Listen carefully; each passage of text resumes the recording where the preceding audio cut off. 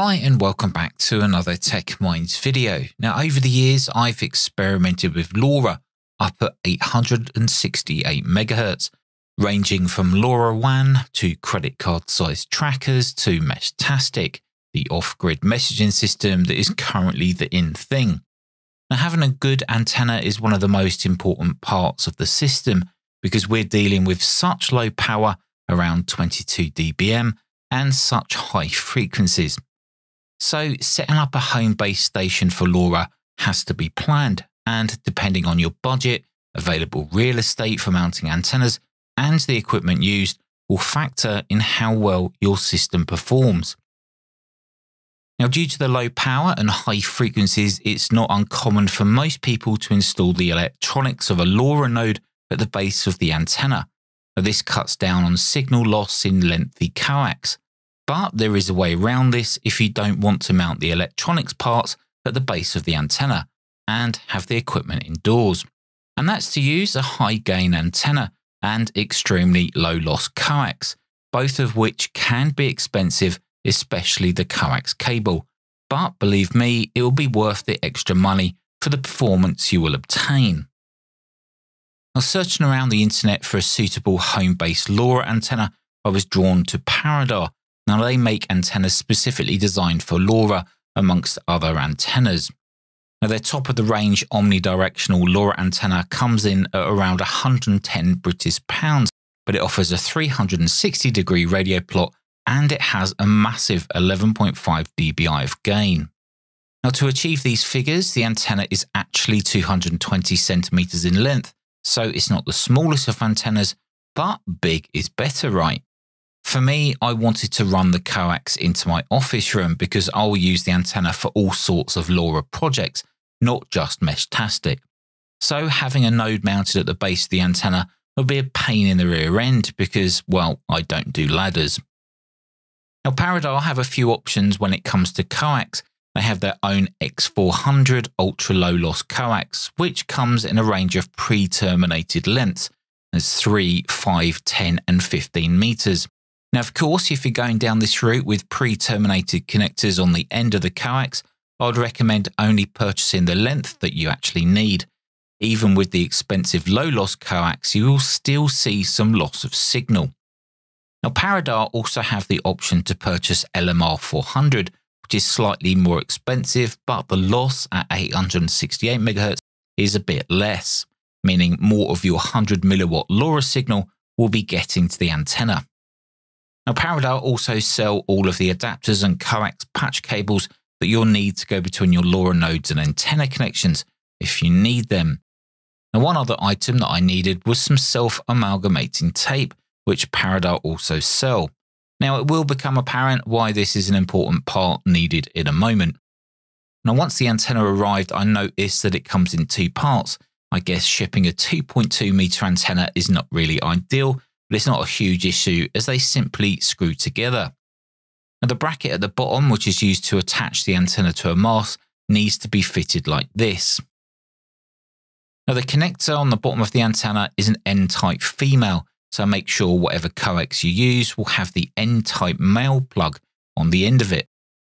Now attaching the halves of the antenna is fairly simple, they just screw together like this.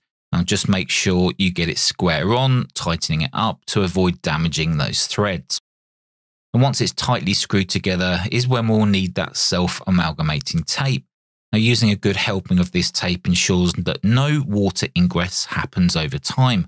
Now the last thing we want to happen is to have the antenna installed 30 feet up in the air and for the antenna's performance to deteriorate due to water ingress into that center join. Using the self-amalgamating tape will ensure that water stays out. Now once you've fitted the coax cable to the bottom of the antenna, I would also recommend applying some of that tape here too. It just provides extra protection and ensures your antenna will stay working for years to come without the need to take it down and clean or service it. Now I really wanted to get the base of the antenna above the roofline, but in order to do that on a separate mast meant using far more coax than I wanted to, plus the extra cost for another mast and mounting bracket. So I decided to use my existing mast with what is called a cranked mast. Now here we could push the antenna up as high as possible and then have the new coax for the Paradar antenna coming down the mast into my office, using a little bit less coax. Now, I don't like heights, and you'd never catch me up on some ladders, let alone on the roof of a house. So with a friend of mine from APT Aerials, he done all the hard work and installed the antenna on the mast.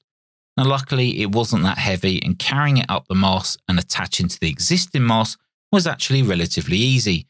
Well, for me it was, because I was on the ground looking up. Now I was concerned about the antenna being so close to my other tri-band vertical antenna, but since it's been installed I've not seen any performance issues, and the SWR on both antennas were to be expected and were exactly the same. So here it is, the Paradar 11.5 dBi vertical antenna, which stands at 220 centimeters tall, and doesn't look too bad in my opinion, and it's as high as I wanted it to be. So back inside with the coax fed through the wall, I wanted to check the SWR using my network analyzer. And here we can see a lovely SWR plot, and it's around 1.1 at 868 MHz. Now I don't think we can get any better than that. You also notice that it's quite broad banded, meaning that it has a little bit of give either side of the 868 MHz. Now out of interest, I wanted to see what the band activity was like, so I hooked up my RSPDX SDR receiver from SDR Play and looked around 868 MHz. Now we can clearly see there's quite a lot going on here, and not all of this looks like Lora, but every now and again you can see the Lora packets, and they're very fast and very wide.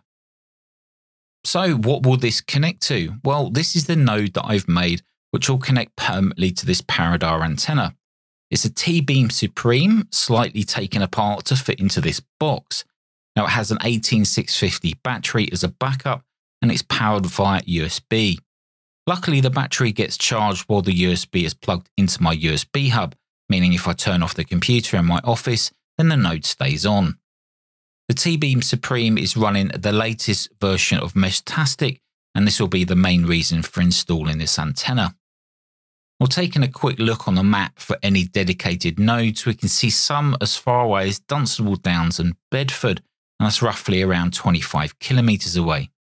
Now, I don't live in a particularly high point, and I do have some hills around me, so having the best antenna I can get hold of and as high as I can get it gives me a fighting chance of receiving some half-decent Lora signals. Now, I did also get another antenna from Paradar, and that's this. This is the 12.5 dBi 8-element Yagi for 868 MHz. Now, Yagis are directional antennas, so basically you point them in the direction you want to transmit and receive. Now, I'll be showing this in more detail in an upcoming video. Now, I'll leave some links below if you want to check out any of these products that I've shown in the video. Anyway, until the next video, take care, stay safe, thanks for watching, and I'll see you guys in the next video.